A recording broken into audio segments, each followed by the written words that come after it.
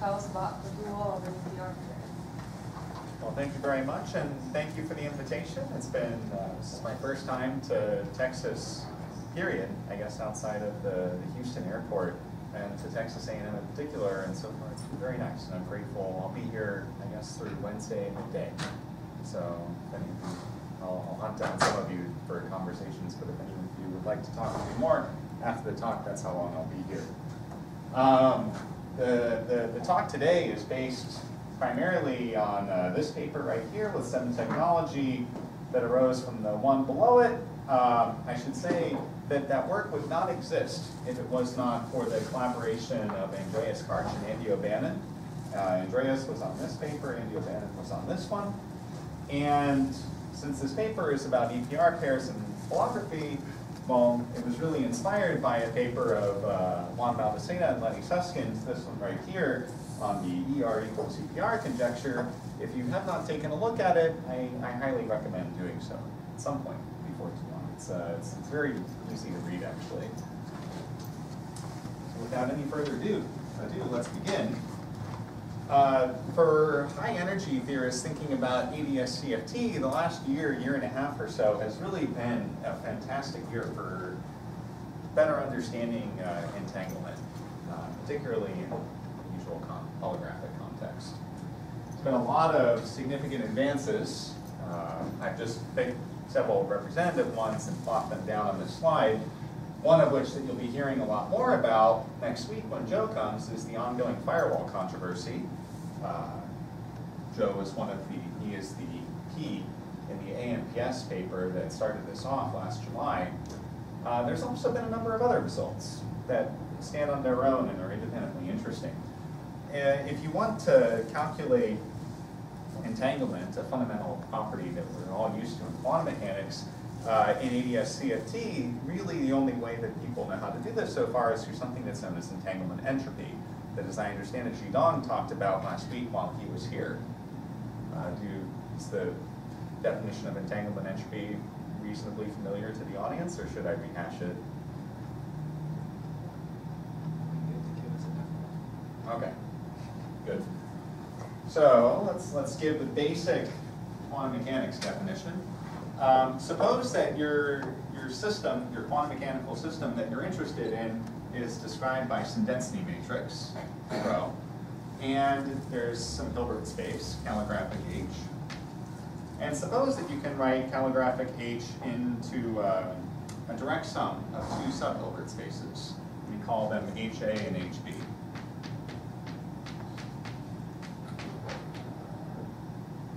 So for instance, in continuum quantum field theory, you can divide space, local quantum field theory, you can divide space into 2 regions, call them A and B, and label them by states that are localized within those regions. Now, okay, but this is just something you can do in ordinary quantum mechanics. For instance, say you have 2 spins, you have a 2-spin system. You can describe that 2-spin system in terms of the spin degrees of freedom of each spin. That gives you a Hilbert space like this. Now, something that's very natural that you can do is you can construct something that's called a reduced density matrix. Let me label it as rho A.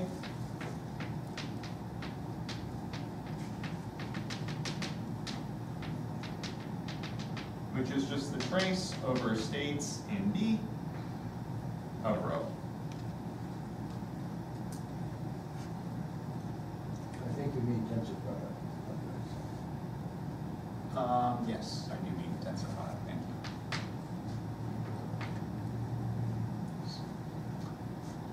Good, so there's the reduced density matrix, and then what the entanglement entropy is the von Neumann entropy constructed from that density matrix. So we write that as S EE, S for entropy, EE for entanglement entropy, as trace rho A on rho A. And there are similar generalizations known as Rayleigh entropies that involve traces of the reduced density matrix to some integer power n. As the entanglement entropy, it's been a subject of intense focus more on the condensed matter side of things over the last several years now. It shows, I'm still I don't think anyone's ever proposed how you could actually measure it in a physical experiment, which is, of course, an obvious deficiency. But that, as we know, doesn't stop people from working on such things. As far as I understand it, if you want to measure entanglement in the context of ADS-CFT, pretty much the only way you can do it is through computing an entanglement entropy in position space. That is to say, divide up, well, what I said earlier, divide up space into two regions, A and B, and trace over states in B. That's something that people can compute in holography. But really, there's not many other observables that we have that characterize the entanglement of whatever state of you're interested in. So when I say that it's been a year of entanglement in ADS-CFT, what I mean is that it's been a year of progress in understanding the entanglement entropy over there, things like this in a holographic context. So among other things, Maldacena and his student Lukowitz essentially were able to derive a formula that people have used for several years now, the so-called Rutak-Yanagi formula that was laid down as a conjecture in 2006 for how to compute this. They showed that that was essentially correct. That was nice. That's something here. A couple months before that, Tom Faulkner, who's coming here shortly, and Tom Hartman independently showed, well, they were able to derive this formula for ADS-3 spacetimes. There's been other things people have done. People have looked at quantum corrections to entanglement entropy in holography. Zhidong was one of the people talking about this last week. Tom Faulkner was also on a paper with these culprits, laying down a proposal for the general quantum corrections to entanglement entropy. There's been a lot of fantastic work that has been done, and surely I could highlight other pieces of work. The things I'm going to focus on today, though, are these things on the left-hand side. So primarily, I'm going to talk about the ER equals EPR conjecture, which was one of the more fruitful results that come out of this year's worth of work. This was the Maldacena-Susskind proposal I alluded to on the title slide. However, to talk about it, I'll say a little bit about the firewall controversy, mostly because this controversy is the thing that gave origin to the ER equals EPR conjecture. So this is my outline for the talk today. I'll just give some introductory comments on firewalls, since Joe's coming here to talk about them next week. I won't say too much about them. From there, I'll go on to give just a review of EPR correlations in quantum mechanics. It's fun. And then from there, I'll give a brief summary of the Maldacena-Susskind proposal, why they made their very ambitious claims, and then I'll talk about what I did with Andreas earlier this summer, which was to try to test their claims with some very particular, very concrete systems in holography. Any questions before I go on? Okay, very good. So as I mentioned, this talk, this whole EPR equals ER business would not exist without a reinvigoration that's taken place over the last year of the black hole information loss paradox. So you may recall statements going back to the 70s when this debate was going on very heavily. The more precise version of the black hole information loss is considered, say, a quantum field theory or a quantum theory of gravity in the vicinity of a black hole. Naively, I can so the black hole looks to good approximation like a thermal state. It emits Hawking radiation, so on and so forth. However, we know that you could form a black hole from collapse, from taking some pure state of quantum matter, condensing it, self-gravitates, produces a black hole that then evaporates over some long time scale. And this looks to be in contradiction with quantum mechanics. How can a pure state evolve into something that looks like a mixed state? We know that quantum mechanics evolves pure states into pure states. So how can this be? And these arguments went back and forth. They culminated in the black hole complementarity proposal in the 90s. But perhaps better still, the paradox was settled with ADS-CFT around the late 90s or so. I put settled in quotes because it's back.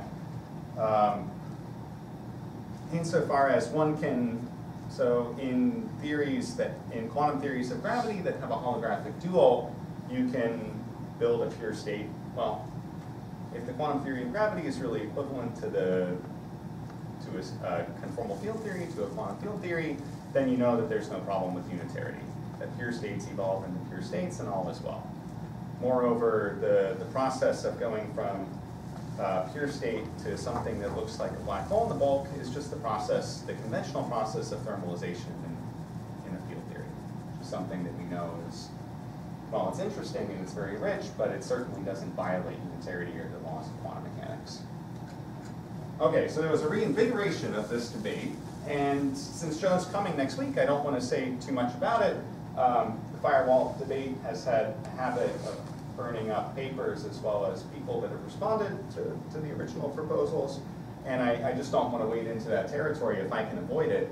What I will say is that the main point of what they do is they derive, well, the work that they do appears to show that there's a contradiction between the usual independent assumptions that go into, say, the black hole complementarity proposal, the ways that people solved the information loss paradox back in the 90s.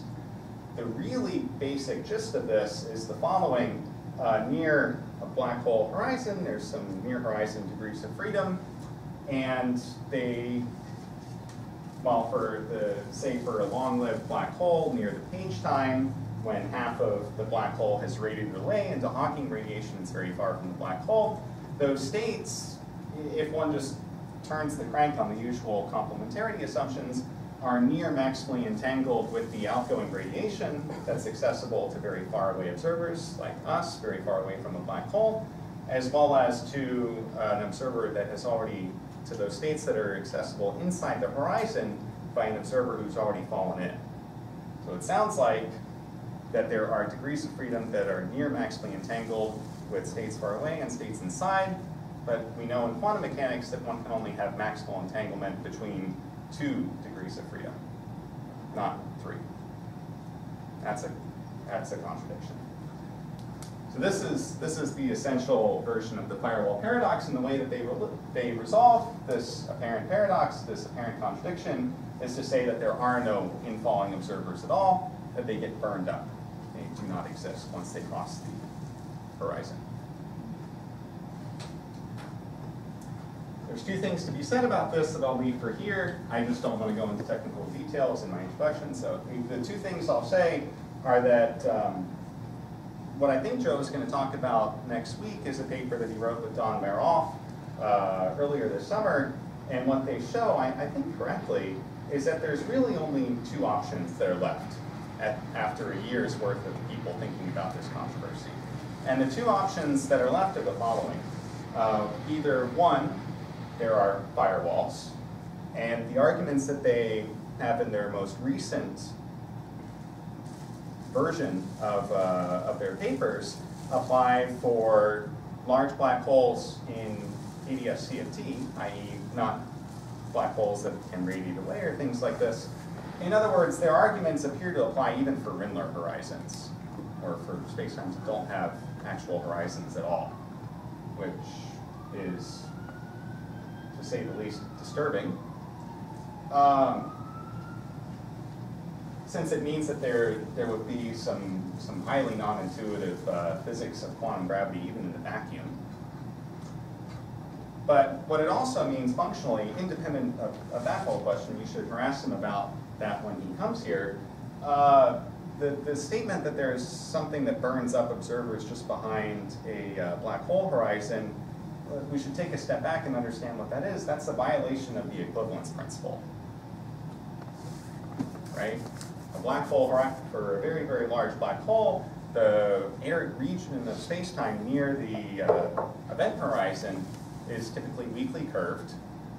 So one would naively think that semi-classical field theory should be perfectly well valid there near a black hole horizon as for any other place in weakly curved space-time.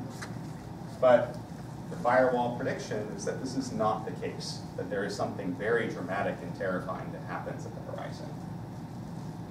So option 1 is to sacrifice the equivalence principle. Option 2, as it currently stands, I've talked about observers, and you should really ask whenever someone talks about observers in these sort of information loss paradoxes, what on earth you mean by an observer? What is it that what calculation is it that you're talking about that's giving you an observer? The way that people usually do this, as I understand it, is you identify observers in all these quantum gravity problems with some local bulk operator, or some operator that to high precision is local. And okay, you can ask, how on earth do you do this in the quantum theory of gravity? That's a very good question. But the way out, as I understand the firewall paradox now, is that the bulk observers that you identify that have fallen in through a black hole horizon would be related. They wouldn't be well-defined operators in their own right, in the way that we usually think of quantum mechanical operators, things that just map states into states in a linear fashion. Rather, they would be state-dependent operators. So for instance, if you had a black hole in an ABS spacetime, so that there's some field theory dual, what that means is that the map from boundary operator data to a local operator inside the horizon would be state-dependent, and would depend on the details of the black hole microstate. Now, state-dependent operators doesn't sound like a very nice thing either for those of us that grew up with quantum mechanics. However, I'll put my opinion down before Joe's talk, and that is this seems perfectly normal, actually, to me in a theory of gravity anyway. I don't understand how to write down local operators, for instance, in the bulk in the CFT without needing to know something about the bulk geometry. But anyway, the point of this slide is to say that the debate has made some progress, and essentially we're down to these two options. And pretty much everyone that's writing papers about firewalls these days falls into one of these two camps. And the ER equals EPR paper of Malvasine and Susskind really falls into the second. But the second point that I want to say about firewalls is that really independent of the whole controversy, independent of the black hole information loss paradox, this discussion has been very useful in the following sense. It sparked a lot of very original and thought-provoking work on quantum gravity or the quantum mechanics of black holes in general, including this ER equals EPR conjecture. And some of these byproducts of the controversy are subject to testing in and of their own right without wading into the information loss questions. What does ER stand for? Oh, I should have explained that. What? I should have said that. I apologize. I probably was not listening. I didn't say it, so the fault is mine. EPR, I'll start with that, is the thing that we all know that it is. It's the Einstein-Podolsky-Rosen paradox of locality and entanglement in quantum mechanics that's resolved by the fact that the world really is quantum mechanical. And ER is Einstein-Rosen, or short for Einstein-Rosen bridge, a wormhole. And the equal is, as we'll come to see, whatever it has to be so that that makes sense. Okay, that's all I want to say about firewalls. I apologize that that discussion is somewhat scattered. I just really don't want to go into that territory if I can avoid it, but I have to say something, so that's what I'll say. Next bit, I want to talk about this conjecture of Malvasine and Susskind, this ER equals EPR conjecture. So to do that, I need to identify both sides. I need to talk about EPR correlations, and I need to talk about wormholes or Einstein-Rosen bridges. So let me do that presently. As you may recall, back in the early 20th century, Einstein was very disturbed by quantum entanglement. The basic issue that annoyed him was that if you take two entangled spins and you separate them very far from each other and you make measurements on one, they are correlated with measurements that you perform on the other, even if the measurements are performed at space-like separation. And if you thought about this in terms of communicating information back and forth between the spins, that would look like you had just transmitted information faster than light. Now, he was disturbed by this, and he ended up sharpening his discomfort into a paradox with Podolsky and Rosen. And as far as I can tell, the statement that they don't write down a paradox per se, what they show is that quantum mechanics doesn't respect something that they really wanted to be true, which was the statement of local realism. I don't know about you guys, when I took undergraduate quantum mechanics, we didn't talk about local realism or hidden variable theories very much. We were just trying to learn how to compute quantum mechanical observables, so I didn't get to learn about this. As a result, well, maybe you guys know what the statement of local realism is. Let me refresh it for you. The thing that Einstein wanted to be true was the following. Suppose you have two physical systems, let me call them A and B. They're space-like separated. Then if you had a complete physical description of everything, of A and B, then anything that you measure in A, any action that you perform on A, has to be completely independent of the description of system B. In the context of entanglement, what that would mean is that the correlations that you have between your two spins are somehow given to you by some hidden variables in addition to the usual quantum mechanical ones that label your spins.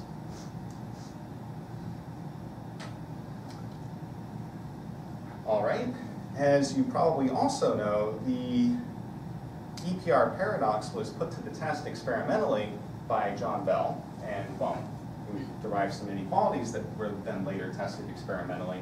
So let me talk about the Bell inequalities, where the story went from there.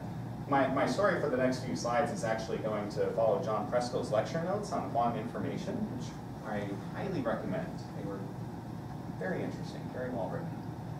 So let's consider a state built out of two spins, spin up, spin down, in the usual way. So there's a 1 over root 2 in front, so this state is maximally entangled, if you will. It's a spin 1 state built out of a spin up and spin down.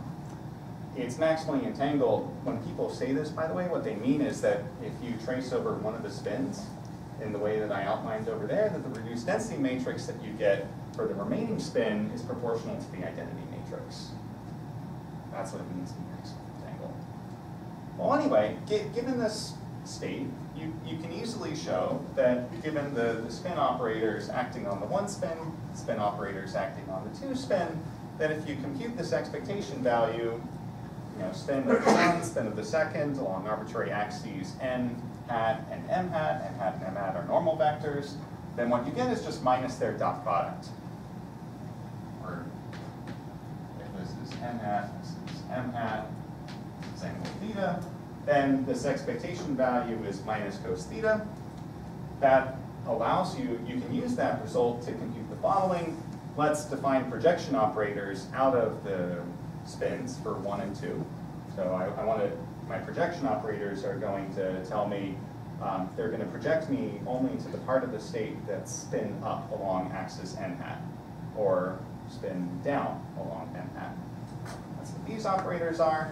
That allows you to compute probabilities that you would then go and measure that your one particle has the spin that you want, and also that your second particle has the spin that you want.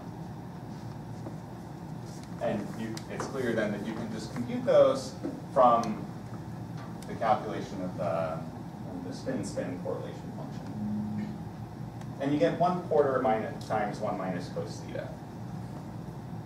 You can use the same logic to ask what happens if you get opposite spins along the same axis. And that's 1 plus cos theta, and that's great because that means if you sum up the probabilities then that you measure the two spins at all, you get 1, as we should. Great. So here's the original setting of the Bell inequalities. Take all 3 of your axes to be separated in 3 directions such that all 3 have cos theta equals 1/2 between all 3 axes. Well,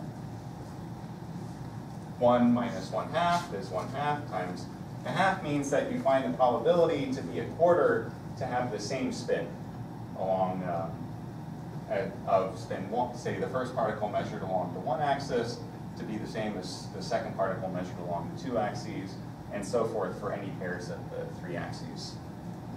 So what that means is if you sum up the probabilities that all the spins are the same for all 3 of these sets of axes, you get 3/4. However, you can show that any purely hidden variable system would give you a correlation, the probability would have to be greater than or equal to 1, actually. So the quantum mechanical system gives you less correlation in this instance than you would find classically. And then you can go and, in principle, measure this thing in the lab, find out that you get a number less than 1, and verify that quantum mechanics indeed describes the world that we live in. As a fun side note, the way that people actually do this is not to work with spin-up and spin-down states.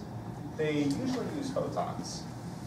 So at my undergraduate institution, actually, they had students that did summer projects with this. You can build, it doesn't take that much work, you can build an apparatus for not that much money that involves entangled photons. So the spin 1 analog of this whole discussion. And you can test the violation of Bell's inequalities. Well, they're not called Bell's inequalities in that instance. They're called the CHSH, or there's some improved version, CH74. This is in Klaus, Horn, Schmuni, and Holt. And this is Klaus and Horn, I think. 74 stands for derived in 1974. Some people weren't very creative, I guess. The point being that these things are testable using photons usually. This is how people set the best balance. Anyway, in testing things this way, the thing that you've demonstrated is that local realism cannot hold. Meaning the statement that Einstein wanted to be true back here. The way we now one can break this statement in one of two ways. One can break down locality, which would say that space-like separated systems really can talk to each other, or one could break down realism and say that the world is quantum mechanical. And the way that we usually respond to the Bell inequalities is to preserve locality at the expense of realism. Say that we live in a local but quantum mechanical world. Now, since for the rest of the talk I'm going to be interested in quantum field theories, and I want to characterize entanglement, I would really like to do that without making reference to an analog of Bell's inequalities for, say, maximally supersymmetric Yang-Mills theory. I don't want to conjure up what sort of hidden variable theories would impersonate my favorite quantum field theory. So instead, I would like a much simpler means to characterize entanglement. For me, that's going to be the following. So take any connected endpoint function where my operator insertions are all space-like separated. So in the previous discussion, I could consider the connected part of the spin-spin two-point function for my two spins, provided that they're separated from each other.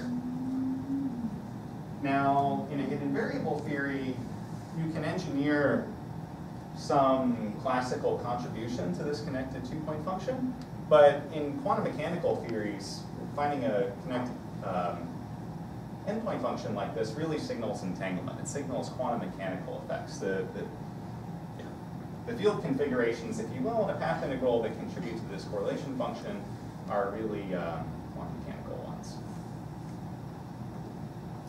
Not just, So this is going to be the object that I'm really going to look at for the rest of this talk. Connected space-like correlation functions. Or in the language that you're used to from introductory field theory, these are unordered correlation functions, say. Okay, that's this side out of the way. Let me talk a little bit about this side in the Malthus-Amos-Susskind conjecture. So we just talked about EPR correlations, which look horrendously non-local, but they're really not due to quantum mechanics. There's a similar challenge to locality that appears in general relativity. Ordinary general relativity in the form of wormholes or Einstein-Rosen bridges. Now let me give you a function. There's some really fancy geometric definition of a wormhole that I'm not going to use in this talk. Really, for me, what a wormhole means is the following statement. Consider 2 points that are space-like separated, and they're in some geometry where there's essentially 2 different types of paths that connect between those 2 points. One that, well, has some length. Let me call the length of that path its geodesic length, length 1. And a second class of path, which is, I represent here, going through a blob that I'm calling an ER bridge, where the ER bridge functionally means that the length of the second trajectory is much, much, much, much less than the length of the first. However, this region here has the property that I can send a space-like path through it, but I can't send a time-like path through this part of space-time from A to B. That's my functional definition of an Einstein-Rosen bridge. It means that there's paths that I can take from one point to the other that I can never send an actual person along, but they do exist in the geometry, and they're very short compared to other paths. So an extreme example of this would be spacetimes that involve regions that are completely causally disconnected from each other, but are connected through a bridge, say through a black hole.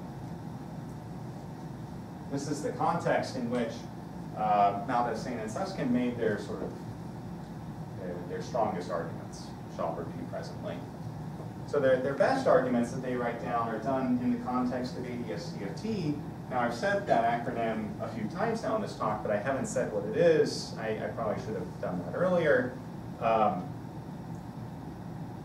anyone in this room know what ADS-CFT is? Have you heard the words enough times in talks, probably? Even though you gave us a type of thing. I can probably do that one too. No, I would claim you can skip it.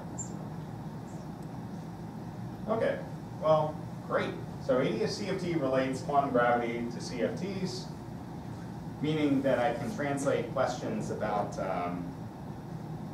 quantum theories of gravity into purely field theory questions in certain instances, which can give us a better intuition about gravity. So let me do that presently. Let's consider an eternal black hole in global ADS. Global ADS is the geodesic completion of ordinary anti-de Sitter space. Its boundary is time cross a sphere. So in holography, what this means is that when you consider asymptotically global ADS solutions of gravity, the corresponding quantum field theory lives on time cross a sphere. Very good. And there are black holes that you can write down in these spacetimes, and they're stable, they live forever, which is why they're called eternal. However, if you just looked at the metric for such a thing, you'd say that there's one asymptotically ADS region, one boundary, one quantum field theory, and a black hole. However, if you study that geometry more carefully, you notice that it admits an analytic continuation to something called the Krustal extension, whose Penrose diagram is given by this. Let me walk you through this if you're less familiar with Penrose diagrams. What this means, this area over here, the right exterior, this is the region that you would have identified as being outside the black hole originally. And this line right here, this is the ADS boundary, R cross, say, S3 for a 4D boundary. And these lines right here are event horizons. These slightly curved lines are past and future singularities that lie inside those horizons. Recall that in the Penrose diagram that light rays travel along 45-degree angles. This tells you that you can send in light from the boundary and they'll pass into the interior and eventually get annihilated at the singularity. However, it won't reach this region over here. I'll walk you through that. So the analytic continuation of this black hole tells you that there's actually an outside region, there's another region outside the black hole that is completely causally disconnected from the region that you started with, and moreover has the same basic features, including a boundary, R cross S3. And if you shoot light rays in from it, they never reach the other asymptotically ADS region. That's actually fantastic from the point of view of quantum field theory, because if you were to look at the black hole geometry, you'd say, oh, you know, I have a black hole, it has a temperature, this looks like I'm studying a dual quantum field theory at some non-zero temperature. And you can ask, what sort of apparatus, what sort of technology do we have in quantum field theory to study thermal physics. And if you haven't seen it before, there's this whole formalism called the closed time path, or CTP formalism of finite temperature field theory, in which one formally extends the integration contour that appears in, say, the path integral from a time segment, from a segment that goes from t at minus infinity to infinity, and then deviates in the complex plane and comes back from t equals plus infinity back to t equals minus infinity. What that looks like is that, well, formally, what that looks like then is you have two copies of quantum field theory, and there are operators that talk to each other from one theory to the other. So, and you look at this picture and you say, aha, there's the exact same thing. I have two boundaries, two quantum field theories.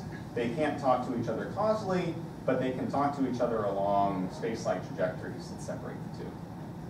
In other words, the black hole ensemble precisely gives you the thermofield double state, or the CTP state, of the boundary field theory, double field theory. And if you wrote down the state for the doubled CFT, what you would get is something that's extremely entangled. It's not maximally entangled in the sense that I said earlier, but for field theories, this is usually what people mean by maximally entangled. If you trace over one set of degrees of freedom in the CFT, you get something that looks like a thermal density matrix for the other. But really, it's extremely entangled. As I said, the boundaries are causally disconnected. You can never send a time-like path from one to the other. However, there are space-like trajectories that connect the two.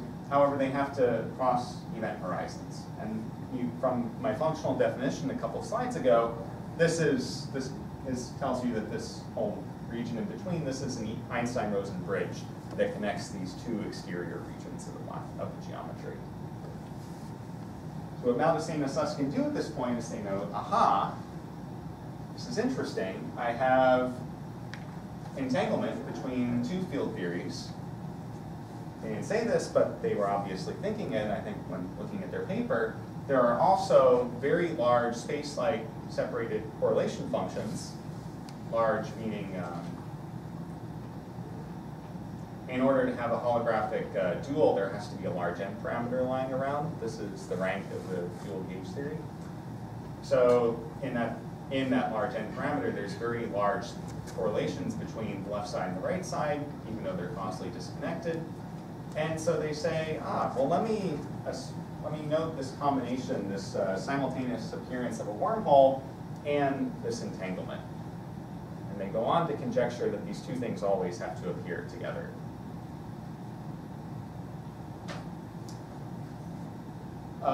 In light of this earlier discussion about space-like correlators, let me point out that if there wasn't this interior region of the geometry, this Einstein-Rosen bridge connecting the two, then one couldn't possibly get these large n correlators, these space-like separated correlations between the boundaries. And you know just from grounds on thermal field theory that if you measure unordered correlation functions in CTP thermal field theory, they're non-zero and they're just as big as retarded correlation functions. So in order for ADS-CFT to be correct, you have to get those correlations, and that tells you that there has to be some region behind the horizon. And in fact, just as a side comment, these are the only sorts of observables I know of that, in terms of local operators on the boundary, directly probe physics behind the horizon. Okay.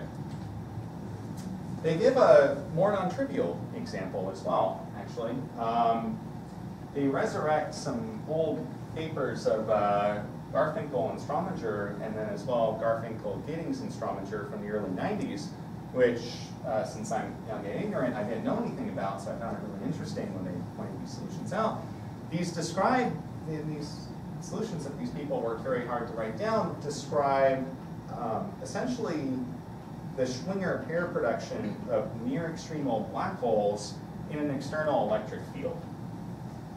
If you quick rotate and look in the Euclidean context, that looks like a charged black hole that circulates. It undergoes cyclotron motion in a magnetic field. And what they do is they look at the Lorentzian geometry, and there's two black holes and they accelerate away from each other. Since they're pair produced out of an electric field, they're obviously entangled with each other. And what they notice is that if one looks at the geometry very carefully, you see that there's actually a wormhole that connects the interiors behind both horizons. And so again, one has an identification between entanglement, or at least one sees entanglement and wormholes showing up in the same place.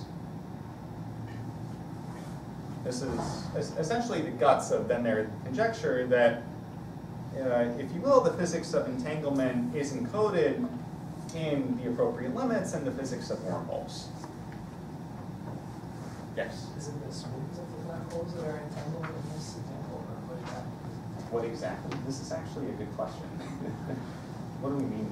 So one way of describing this is in terms, say you have some quantum field theory that lives in this background, then certainly the degrees of freedom in this way that are near the event horizon of one black hole but just outside it are entangled with the degrees of freedom that are outside the other horizon. That's a good question.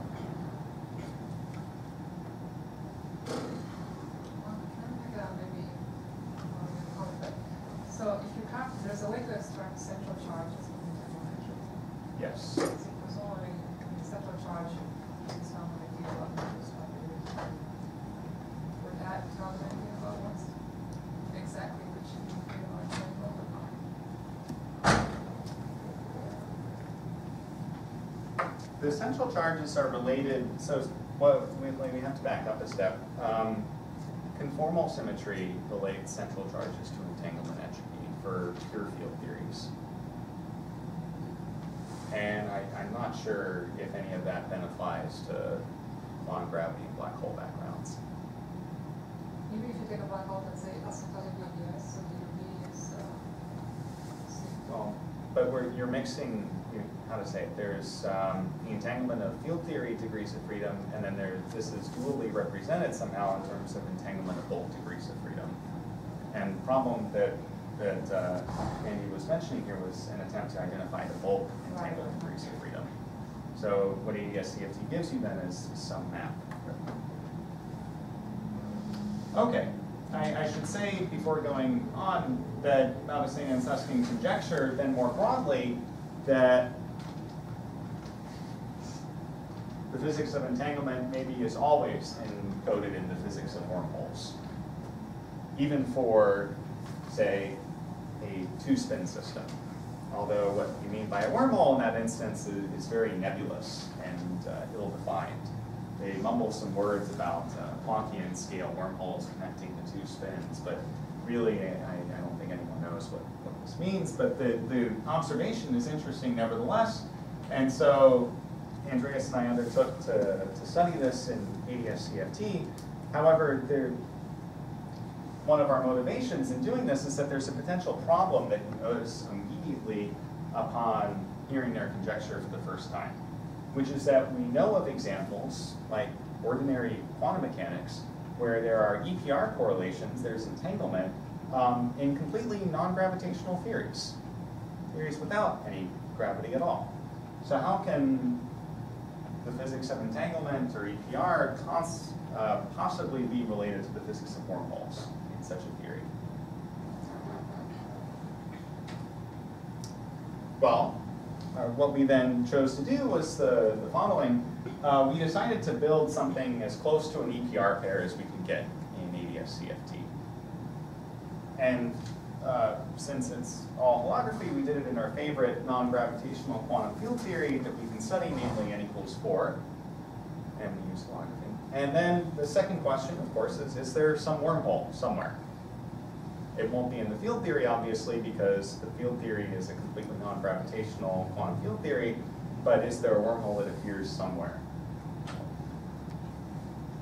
This leads to the final portion of the talk.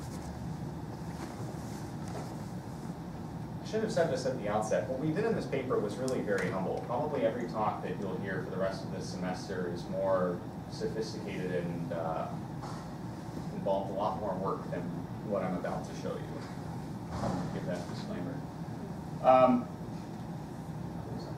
So our idea for an EPR pair sort of the most natural thing that you could write down that generalizes two entangled spins is to imagine adding a quark and an antiquark to n equals 4.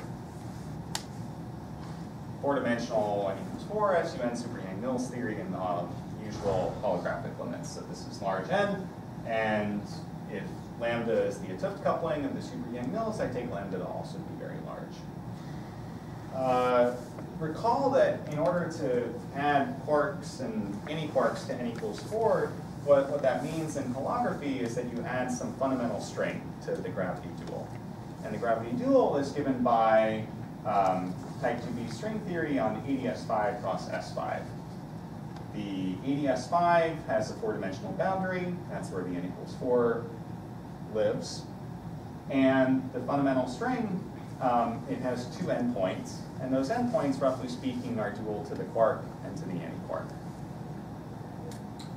Let me remind you that the AdS and the S5 come with a scale. They have a curvature radius, r, that's related. AdS-CFT is a dictionary that maps bulk and field theory parameters, so you can relate r to the string length and to the field theory of t coupling in that way. As a result, if you have some string in AdS that has a size comparable to the AdS radius, if it's a macroscopic string, then pretty much everything that you compute from it is going to carry a factor root lambda, which you can just see the action of the string is going to go roughly like its size. The size of the whole sheet has to scale like r squared. R squared over alpha prime gives you square root lambda by this. That's going to explain the factors of square root lambda that you see on the next few slides. Okay. In the event that your fundamental string, that the endpoints stretch all the way up to the AdS boundary, then you get external quarks in the n equals 4, meaning, if you will, the addition of some supersymmetric Wilson lines. If a second possibility that you can have is that the string endpoints don't end all the way up on the boundary, but instead they end at some intermediate point in AdS, in which case, if you will, these are really dynamical quarks, but they have to end on an object. They have to end on a brane. And what I'm going to talk about is actually this first case where I inject some external quark in antiquark, n equals 4. And there's really only 2 ways of doing this if I have 2 endpoints. The first way is what I kind of implicitly showed on the previous slide. I can have one endpoint string joins up to the other, I can have a connected string, or I can have 2 disconnected strings. The strings just fall and never reconnect to each other. And I'm going to consider the connected possibilities. Let me point out that since I have some strongly interacting non-abelian gauge theory goop, and I put some colored external particle in the middle of it, that the Yang-Mills is going to polarize in its presence. I'm going to get some cloud of gluons and other n equals 4 fields that'll dress my external quark, so that the state that I end up getting around one of these string endpoints is really that of some colored quasi-particle.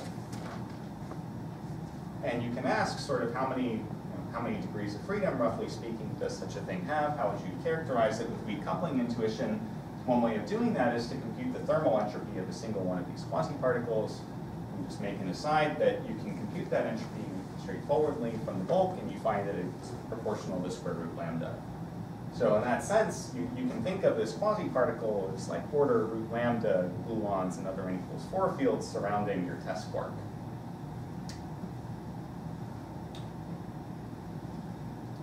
Of course, if I connect my string up, then that gives me a color singlet in the boundary theory, and if I don't, then I get some colored state. But the color singlet sort of is obviously entangled. All the color orientations that in my quasi-particle over here are correlated with my color orientations of my quasi-particle over here in such a way that I get a color singlet, which sounds very reminiscent of what you do in conventional quantum mechanics, where to build, say, the simplest VPR pair, you have some spin half particle, and you combine it with another spin half particle in order to get a spin singlet. So in some sense, this is like the SUN analog of a spin singlet. However, since this is a gauge theory, and spin is not some, if you will, some global symmetry, if I actually, the statement is a little bit fraught with peril. There's some, the color singlet kind of obviously looks entangled, but if you want to precisely characterize the entanglement, this is a little fishy. The reason for this is the following. First, over here, when I have spin states, I can meaningfully trace over internal degrees of freedom for one spin by just tracing over spin states. If I have some colored quasi-particle, I just don't know how to do this. I don't know how to trace over the internal degrees of freedom of such a thing. And secondly, supposing even that I was able to trace over this, I would get a reduced density matrix that carries color information, color orientation, and I just don't know how to measure that in a gauge invariant way. The analog in the EPR context, if you trace over the spin orientations of one particle, then the reduced density matrix characterizes the spin of the remaining one. That's the manifestly gauge invariant reciprocal. This would not be. Consequently, I don't know how to describe the entanglement for this QQ bar pair in terms of some reduced density matrix. And so we're forced to employ other observables. And what we end up doing actually is looking at position space entanglement entropy, because we know how to compute this in holography. So we look at a variety of configurations where my quark and any quark, they're external particles, so I can kick them along whatever trajectories I want. I have them go on various trajectories, and then I compute entanglement entropies for regions in which, say, one quark is in one region and the other is in the other. Let me point out that unlike the case of spins, there's a priori no crisp connection between the position space entanglement entropy and the usual notion of entanglement in an EPR context. However, our results end up suggesting that there's some connection anyway, in the sense that our results are robust, as I'll now describe. At the end of the day, we study sufficiently simple solutions that we can calculate things, and those solutions really break up into two classes. Let me point out that since the string is connected, my quark and quark pair are always entangled in the field theory, regardless of what I'm about to say. So case one, if my quark and any quark pair, the simple solutions that we looked at, if they're in causal contact, then they're entangled, but there's no wormhole. For instance, if I look at global ADS, I can have a string that stretches so that one endpoint is on the north pole of the boundary sphere, and the other endpoint is on the south pole. In that case, the string just sits there for all time, nothing happens, but the quasi-particles are entangled. The other cases that are perhaps more interesting, the ones that we look at, are where the quark and any quark are out of causal contact for all time. For instance, I can arrange a system where my quark and any quark accelerate uniformly away from each other for all time. So they come in, and then they go out. They're never in causal contact, they never talk to each other causally. In that case, what we find is that the dual string that encodes the physics of that pair has a wormhole on its world volume, or on its world sheet. And this is the sense in which we mean the title at the top, that the dual of an EPR pair has a wormhole. The wormhole appears in the holographic dual on the string world sheet. And moreover, what we can do, we can actually compute the entanglement entropy in this instance, say if I divide space in half, and so I look at the region, I trace over half of space-time, the region that contains the any quark. If I look at the region over here, I get the entanglement entropy. The leading correction to it from the string is some numbers per root lambda over 3, and that's robust for a large class of trajectories where the any quark does all sorts of things over here. So what we conclude is that, well, based on some logic that we elaborate on the paper, is that this is really characterizing the entanglement of this quasi-particle with this quasi-particle.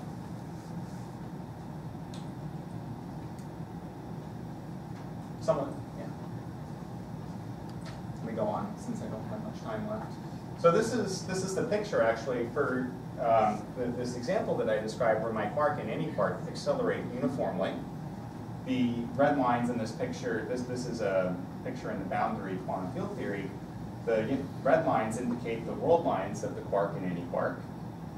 And this is time going up, space going left and right as it should. These black lines, these are the world sheet horizons mapped up to the boundary.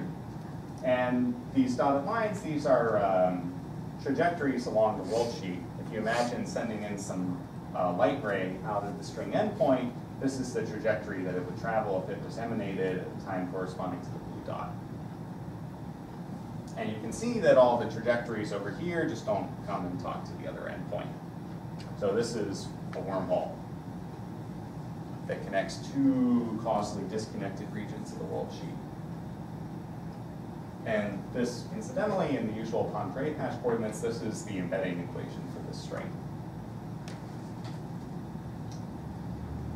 Let me point out that in order to calculate the entanglement entropy in these configurations, you have to do a little bit of work. We had to use a result that at the time had not appeared in the literature. Since then, it appeared in this September paper with Andy O'Bannon. I'll just say a couple words about the calculation, because it's not terribly interesting, but I should tell you something. It's very similar in spirit to a paper a couple of years ago by Cassini, Marta, and Myers in 2011. What they did was they related the calculation of certain entanglement entropies in conformal field theory to the calculation of certain thermal entropies of the same conformal field theory, but on some non-trivial background. In particular, they relate the spherical entanglement entropy to the thermal entropy of the same theory on the hyperbolic space at some temperature that's correlated with the radius of the hyperbolic space, and in turn with the radius of the sphere, CFT. And they just use symmetry arguments to show that these things are true.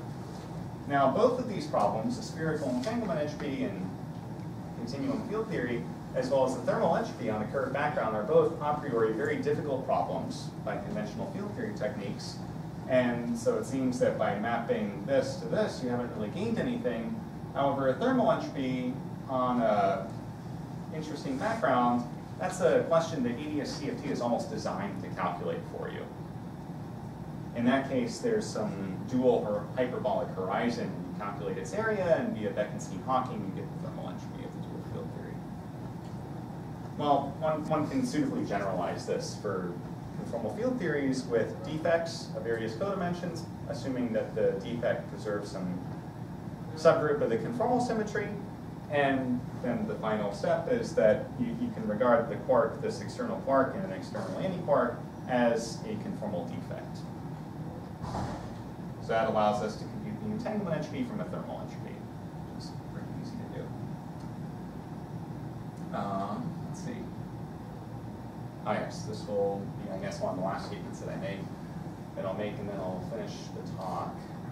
Let me go back to a statement I made in the EPR section, where I said that entanglement, at least in quantum theories, where we know that there are no hidden variables, is signaled by connected space-like correlations.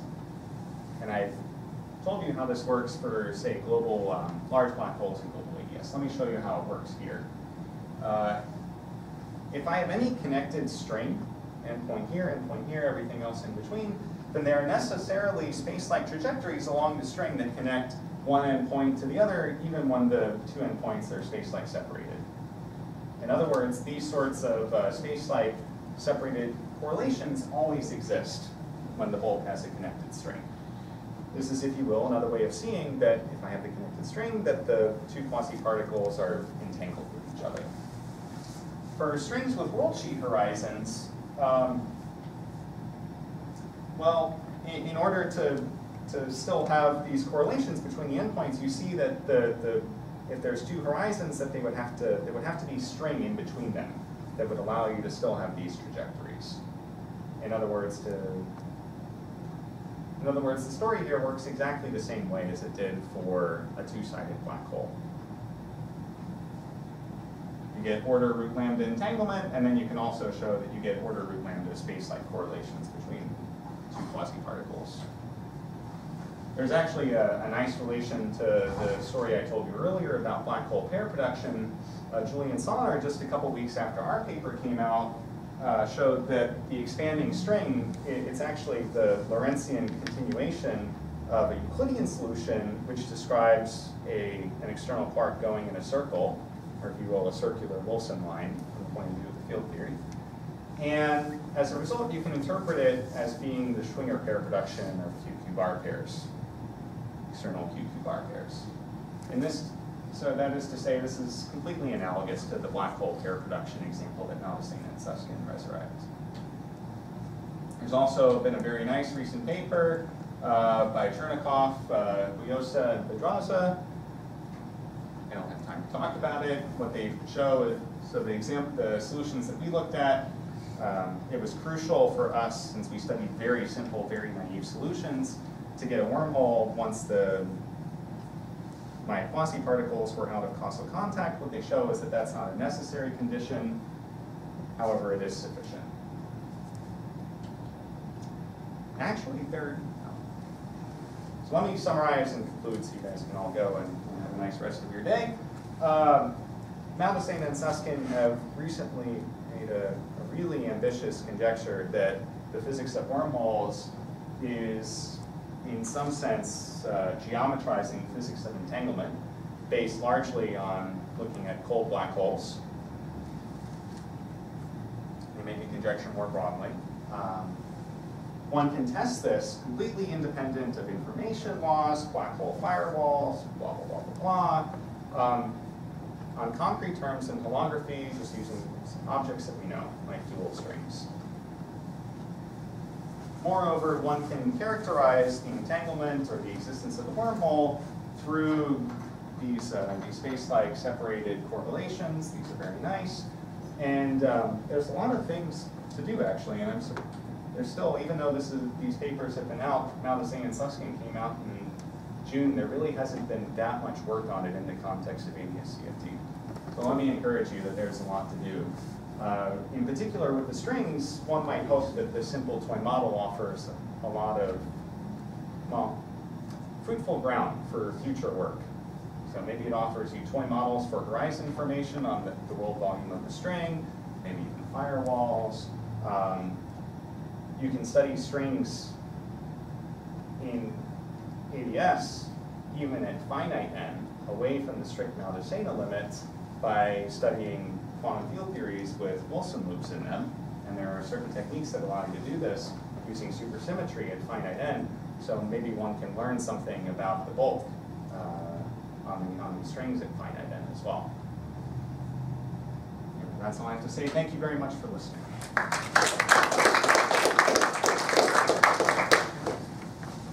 Any questions? You never consider the case where your string breaks when you form new strings. Right. And does that affect your conjecture that you're going to form a wormhole? So string breaking for us, so there's two questions at play. One is, can there be an effect? And two, why didn't I discuss it? So the answer to the second one is easier. Okay. The reason why I didn't discuss it, string breaking is suppressed by a factor of the string coupling. Okay. It's down by GS, which in these limits is like 1/n. So it's down from all the processes that I consider by some parametrically huge amount. Okay. Even if, what about string breaking? Adding an extra string? That's also suppressed by GS, by G string. Because, I mean, your quantum mechanical, or your quantum field theory analog is in this QQ bar pair. That's physically is going to break the string and we're going to form more and more mesons in essence. Well, that's the naive picture that one gets from QCD. Yeah. That's right.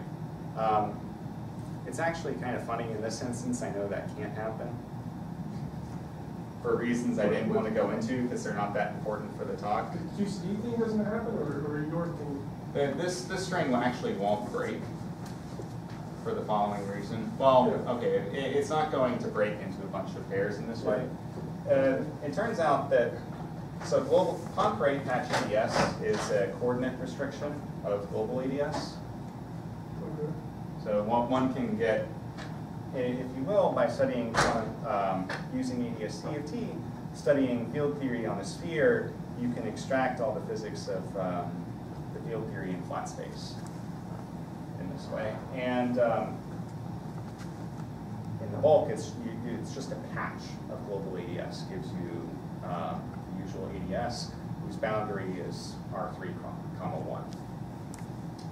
And the statement is that under that restriction, the string that I mentioned over there, the one that's just straight and is just sitting there for all time, it actually maps to this one. Okay. So if I understand what's happening here, I don't think there's going to be string breaking and all these kinds of effects that you described, then I don't think it'll show up here too. Now that being said, one could consider more general scenarios than the very special one that I'm looking at. And it is a question.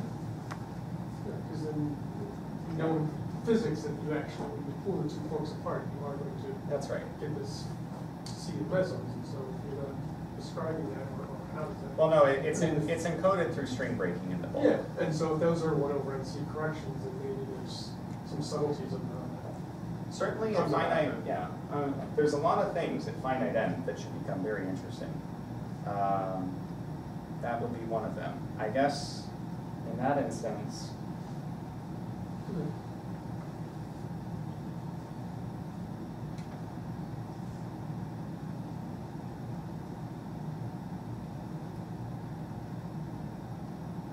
yeah, in that instance, you can, I mean, the resulting string fragments can still talk to each other. Yeah, the question is, does the string break before you form your wormhole?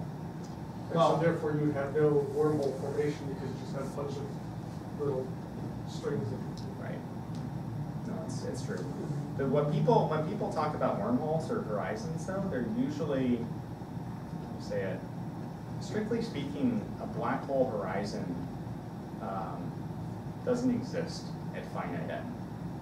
Doesn't exist away from the strict semi-classical limit of quantum gravity.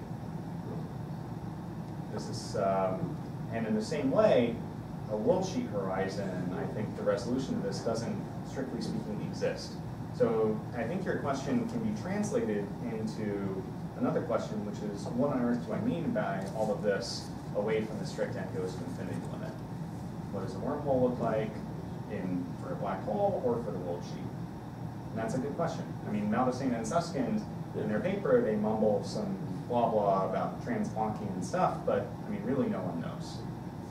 Are there any other questions? If not,